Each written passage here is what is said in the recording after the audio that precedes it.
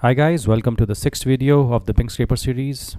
So we have reached quite far with the other 5 videos, and in this video we're going to be working on the Bing result parser, where we take an unstructured response that we're getting from calling the APIs for all those URLs, and we're going to structure it in this case, right? And structure it based on our struct that we have created for search result, and we're going to return that to our Bing scrape function, which basically appends it into this results variable, and it returns that to func main, where it just prints it out.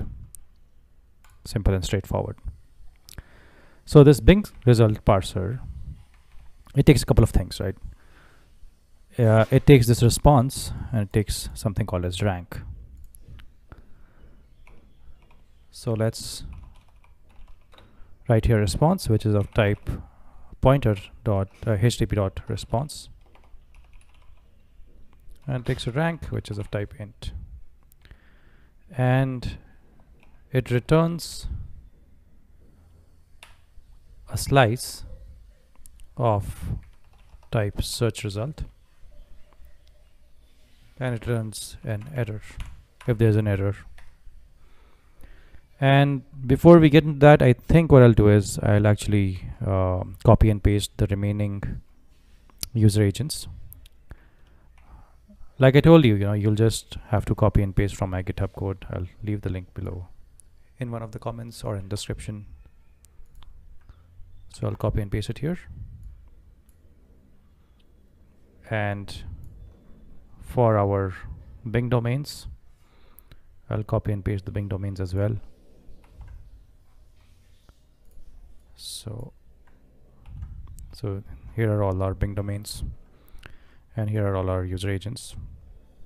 And now we can get back to our Bing result parser. Okay. Now in our Bing result parser, we have so we're going to be using our GoQuery package here. So we'll say GoQuery dot, there's a function called new document from response. So when I was using GoQuery package, I didn't exactly tell you what it does, right? So it basically helps you to take the response that you received after calling a URL and creates a document from that response. And once you create a document from that response, you can then run multiple operations on it, which we'll do shortly. So you send it a response and it gives you a document. So we'll say document comma error. So it can return a document or it can return an error, right? So as you know, with Golang, whenever it returns an error, we have to handle the error. So we'll say if error not equal to nil, which means if error is there, then you will return nil for the search results, and you will just return the error directly. And here we'll take a variable called results and make it equal to search result, empty for now. And now there are some terms and some IDs and divs and elements that are specific to Bing. So I have already taken the pain of going through the responses that you get from Bing and understanding where do you get those links, where do you get titles, where do you get descriptions, all of those things. So we need these things, right? We need the URL, the title, description, all these things. So they come in particular elements or divs basically inside the inside the results that are sent back to you from Bing. So I've already taken the pain and identifying those. So all you have to do is just follow what I'm doing here on screen, right?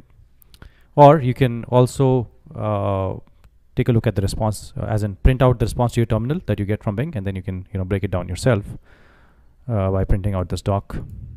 All right. So here we'll take a variable called cell, and we'll say doc dot find. We need to find something called as li.b underscore algo. All right, and then we'll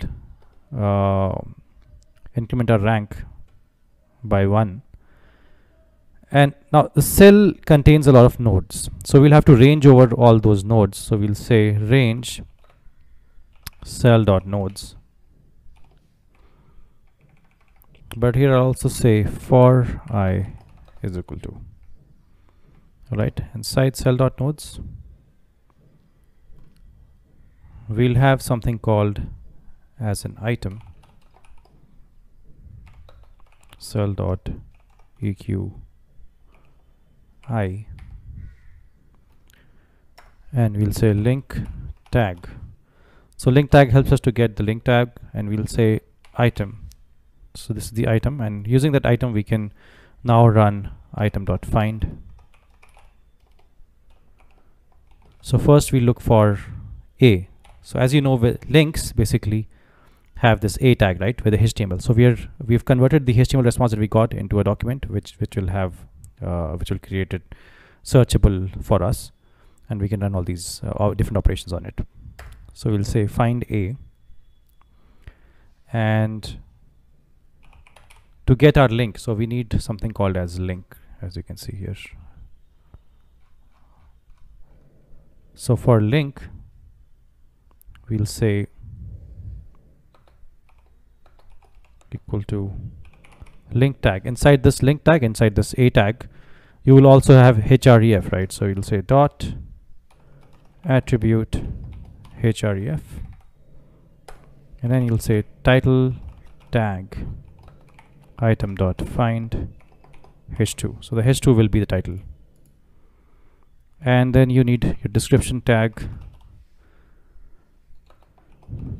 For description tag you have dsc tag dot text. To get the description, the value of the description, you will say inside the description tag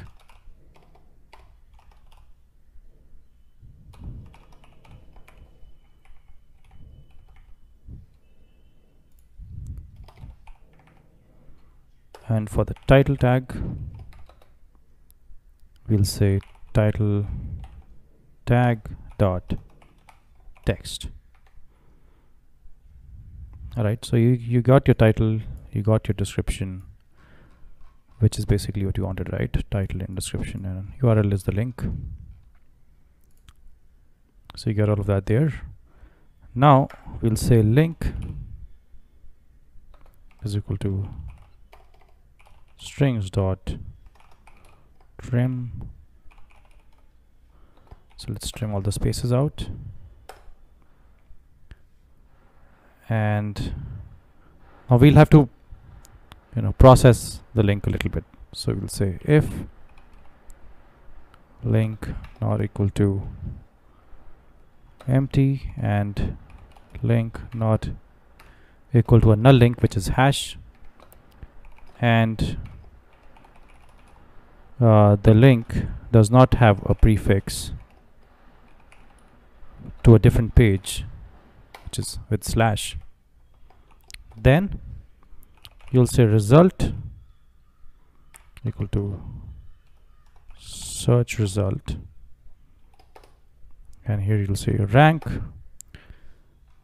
right? So your rank, your URL, title and description, your rank, your link which has the URL, your title which has the title, and description DESC which has description.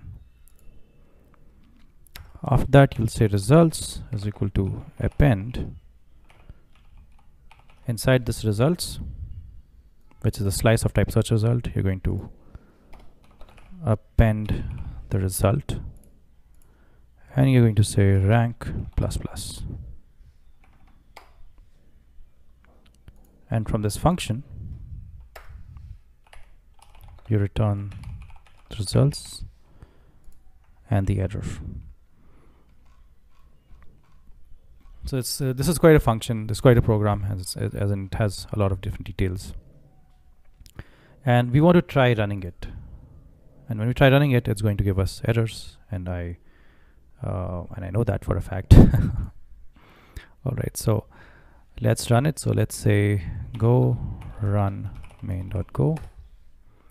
So as you can see, you see all these different errors, which is and it says too many errors. That means that even if you solve all of these, there will be many more errors after that, and most of them have to do with brackets and all these assignment operators and I++, all of those different things. So what we'll do is we'll start solving these errors one by one, and then we'll see how many more are there to solve. So if you're a developer, I'm sure you're very, very comfortable with seeing so many errors. But if you're new to development, you'll probably get overwhelmed, and you'd think that you can avoid these errors while coding. And you can do that. You can be like very, very particular. You can be, you can pay a lot of attention to detail. I don't believe in doing that. I believe in just writing out the code that's when I'm in the flow, and I believe in fixing errors later on. Like this, I try running the code and I get a lot of errors, and I try and fix them later on. So let's get started with the errors now. So let's look at the first error here. It says line number 13. Let's go to line number 13. Okay, so here the issue is we have to put a var here because it's a variable, right? So that's why it says non-declaration statements outside the body function, right? Makes sense. Line number 13 fixed. Now let's go to line number 61. Line number 61, it says unexpected new line, expecting comma or bracket. So let's say unexpected new line because we've not put a comma here. Now the thing with Golang is that the errors are so clear that it tells you exactly what it's looking for, right? It's not like JavaScript. JavaScript, you'd spend hours looking for the exact issue if you have experience with Node.js, right? With Golang, everything's so clear. I mean, this is why I'm so confident in writing Golang code without even thinking twice and making all these mistakes, because I know I'll be able to fix them in a minute, because it tells me exactly on which line, exactly what the issue is, on what it's expecting, right? So let's go to line number 80 now. Line number 80. So now it says, oh sorry, I've clicked this by mistake. Now it says on line number 80, cannot use I++ as value. And why could that be? It's because here, instead of comma, I had to put a semicolon. Now, I can easily edit this video and fix all these errors, right? And or from the beginning, I can write the right code because, by checking every single line. But I don't do that because I want to make mistakes. I want you to see how, the mistakes that you'll make in the real world when you work on like big production scale applications, and how do you solve them. And with Golang, like I said, it's not an issue at all. So, and you go to line number 80 again, it says unexpected. So this is unexpected, says, but I think, I have a feeling that once we've put this, all of the errors that's showing after line number 80 till line number 81, all of these will go away. That's what I think, But even if they don't go away, not a problem. We'll come back and we'll solve them later. But for now, I'm going to ignore these 80, 81 lines because I know it's because of that semicolon, right? Now you can go to line number 152. So let's go to line number 152. And here it says it's expected new line or comma. So let's put a comma here. Cool. Line number 190. Okay. So with line number 190, 91, 92, 92 again, there are all these different errors. And that's because when we declared our func main, we didn't put these empty brackets. We don't have any parameters, but still we'll have to put those empty brackets to show Golang that's actually a function, right? So again, all of these are really silly mistakes, very, very small, silly mistakes, but you will be making those mistakes, right, in the real world. And when you make them with JavaScript, if you have experience with JavaScript, you know how long it takes to fix these. But with Golang, it tells you exactly what the issue is. Now let's run the program again. So it gives us some more errors. Now let's try and fix those as well. So here it says on line 87, undefined error. Let's go to line 87. Okay, so this error is undefined, it says. And that's because here we should have said error equal to fmt.error, right? So because this is the build Bing URLs, and yeah, so this won't trouble us anymore. And now let's go to line number 142. Title tag is not defined. 142. It says title tag is not defined. So this is because we don't have an equal to sign here. And now everything should be okay. And after line 142, where it said title tag defined not used, we have fixed that now. The other errors are with 143, 145, and 154. 143, 145, 154. And now it says on these two errors, you can assume that they've been caused by this title tag issue, right? But on 154, it says the first argument append must be slice. Now we know that the first argument results is a slice because we just defined it as a slice here, out here. And it should have struct result rank int URL string and string again, right? So this means that it's not able to find this type of structure, like these different int, struct, string, all these. It's not able to find that properly, and that could be an issue because created from this part where we had the title tag is not equal to, where we had that issue, and because of that maybe this is getting created. And again at the end it says on 154, it said that this result is not defined, right? That this whole result thing is not defined. And so I have a feeling that it's because of those issues, but let me also check again once more. This actually should have been result, right? Yeah, so this should have been result. And then result at least now will be defined. And that's what it was also saying, I think. But these issues are again being caused by title tag, and title tag might have also will also cause issues here on this line because it's not defined title, right? You won't be able to extract the title from title tag if title tag was not defined. So we have fixed this issue as well, this issue as well, and now I think everything should work.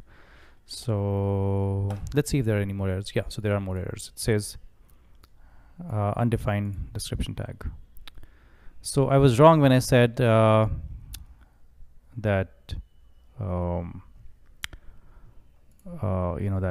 this is actually dependent on this. It's not dependent on this. It is it has its own issue. So here I think we'll have to write item dot find because we want the tag, exact tag, right? So we'll say find I is small, and here we'll put the exact element where Bing keeps their descriptions. Now once we run it,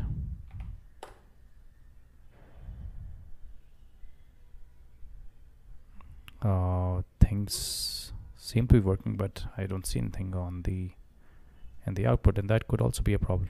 That could also be an issue. Let's wait for a while and see what's happening out here. So we've passed that we need 2 pages, 30 results with a delay of 30 seconds. And it's here, it's not, doesn't seem to be working. So we'll have to find another solution to fix it, I think. So what we can do here is we can reduce this to single page. We can reduce this to 15, so that at least what I think is happening is that it's taking too long to parse all those results. That's what I think is happening. And so let's go run main.go again, and let's wait for a while and see what happens. Since now there are less pages and less results to be fetched, I'm hoping that it doesn't take the same amount of time.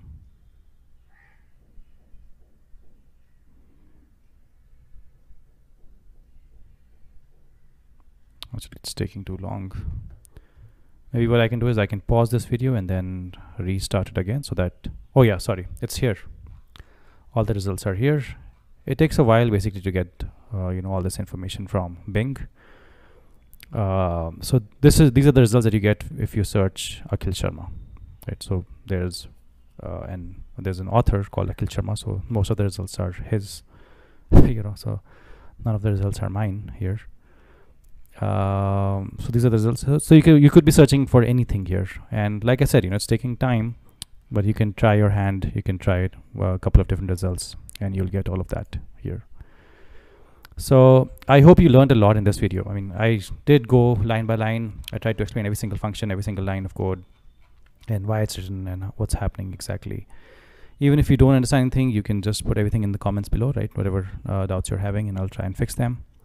And do subscribe to this channel so that you come to know when I create other videos. So we have some really interesting series coming out, right? You may have seen those teaser videos for Golang plus React courses and cryptocurrency Golang courses. So do stay subscribed, and thanks a lot for watching, and see you